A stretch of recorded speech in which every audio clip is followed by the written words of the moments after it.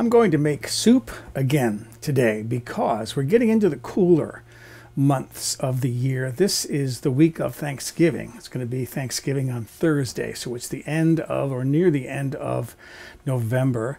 November, December, January, February, March, early April. That's all good soup weather. So what I want to make today is a Tuscan white bean and barley soup.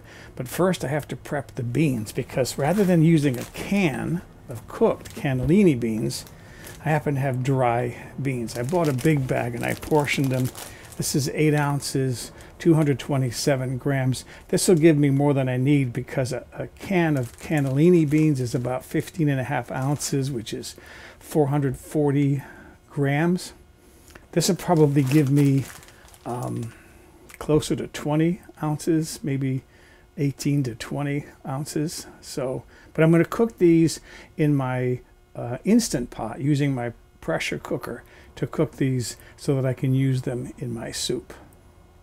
My Instant Pot cookbook said to soak the beans for 20 to 25 minutes and then cook them for 35 to 40 minutes. The thing is, the beans are going to also be cooked in the soup for a while. So I'm going to do pot in pot. That's how I like to do beans. If you're wondering what this string is for, it's to lift this pot out when it's hot, so I don't have to get my fingers in there and possibly hurt myself. So put my beans in there, and then plenty of water. I have about a cup of water in the bottom of the Instant Pot, and there's a trivet in there to hold the bowl above the bottom of the pot.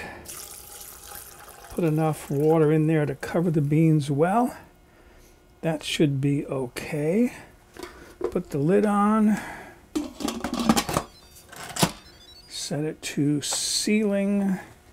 Press pressure cook. And, oops, wrong button. I want to come down to 20 minutes. 23, 22, 21. No, that's 3, 2, 1. 20 minutes. And that is set at high pressure. The silver button went down on my Instant Pot. So, I'm ready to open this up and take my first taste of the beans to see how tender they are. Where's my red handle tasting spoon? Okay, one bean. And if this is too firm, I can always cook them longer. No, that's perfect. It's a little al dente. That'll get a little more tender when I cook those in the soup. So right now, get this out of the way. See, this is what that string is for, so I can lift it up without burning my hands. Get this out of the way, then I have to drain my beans. Got a pot heating on the stove. I'm going to put some olive oil in there, a tablespoon or two. This is my cooking olive oil. It's refined or pure olive oil. It has a higher smoke point. It won't burn as easily as extra virgin olive oil. And then I'm going to be putting one small onion in there, chopped. That came to about 1 cup, or about 5 ounces by weight, 140 grams. And I'm going to cook that over medium heat. I need to turn my heat down now. Until that onion is well cooked. I want to even caramelize it some, because I don't like the flavor of onion in soups unless it's really cooked well. So that'll take probably, I don't know, 10 minutes to caramelize that up nicely. You can see how well caramelized I got those onions. And what I did was I turned the heat down a little bit as they got browner and browner. I'm cooking on low right now. What I've got here is 1 stalk of celery, chopped, and then 1 carrot chopped. Both of those about medium in size. I'm going to bring the heat back up to medium, and then I'm going to cook these vegetables maybe 4 or 5 minutes just to kind of sweat them a little bit. Maybe you'll notice something different about the carrot. Some of these down toward the bottom where they were small, I just did round slices. I thought it might be interesting in the soup. Okay, these vegetables have been cooking a little bit. I'm going to grind some black pepper in there. I don't know, 1/8 to 1/4 of a teaspoon. Whatever you like. And then I have 1 clove of garlic that I'm going to crush in there. Okay. And this is a scant teaspoon, a little bit less, of Italian seasoning. Any herbs that you like, you can put in there. I think herbs de Provence might be a nice flavor. And I'm going to cook this for no more than 1 minute, just to kind of cook that garlic a little bit. Next, I'm going to add 1/2 cup of barley. And I weighed that. It came to about 70 grams. And then if you have it, 1 15.5 ounce or 440 gram can of cannellini beans. These are the beans that I just cooked.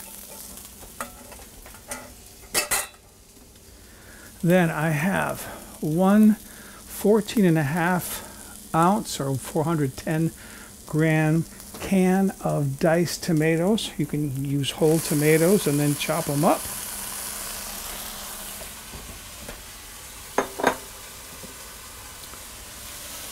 Then I have 2.5 cups, 590 milliliters of unsalted stock. I'm using chicken stock.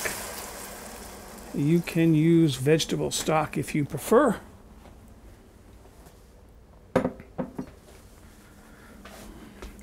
I'm going to bring the heat back up to medium-high under this. Stir all that together. It's looking good already, isn't it? So as you can see, this pot is just starting to come to the boil. And what I'm going to do when this gets going pretty well is I'm going to remove it from this burner and move it to the back burner, because this is a simmer burner back there. The trick with tender beans like cannellini beans is you don't want to agitate them too much when you're cooking them, because they'll break up. And then I'm going to cook this. I'm going to cover the pot and cook this for 25 to 30 minutes, or until that barley is tender. I'm ready to cover this.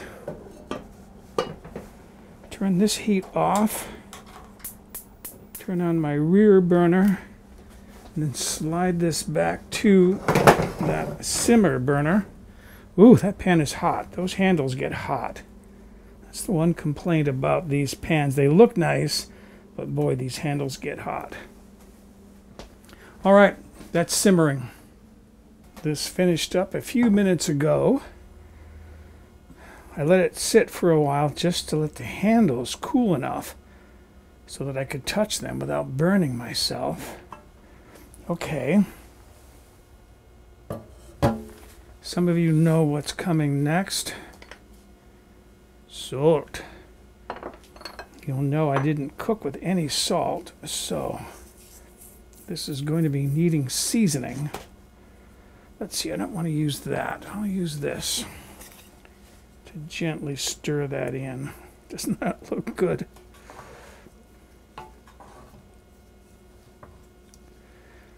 Oh, that looks good.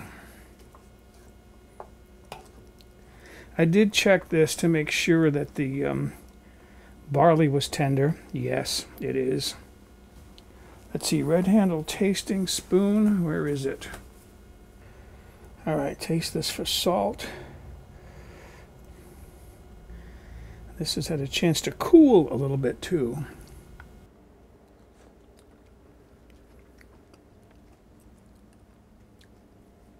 Nope, needs more salt.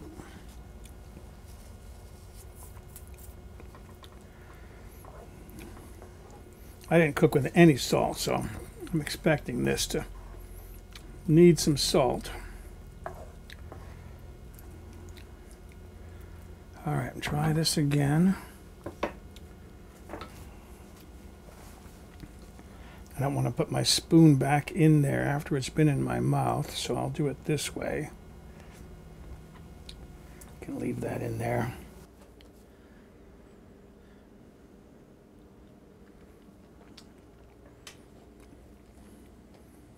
Yeah, that's pretty good. It's just about salty enough. Boy, that looks good. Look at that. Tuscan white bean and barley soup. Slide this out of the way without touching the pan. Okay. And then you can garnish this with something green like chopped fresh parsley or chopped fresh basil. But I shredded up some Parmesan cheese. And that now is ready to taste. So there it is. Oh, that looks so good.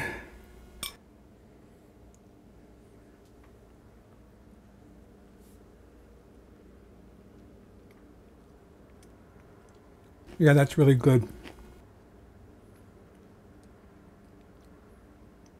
So many interesting flavors in that. That is really good.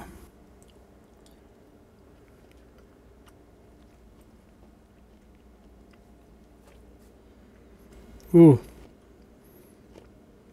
That is nice. All right. Excuse me, I'm going to go enjoy my bowl of Tuscan white bean and barley soup.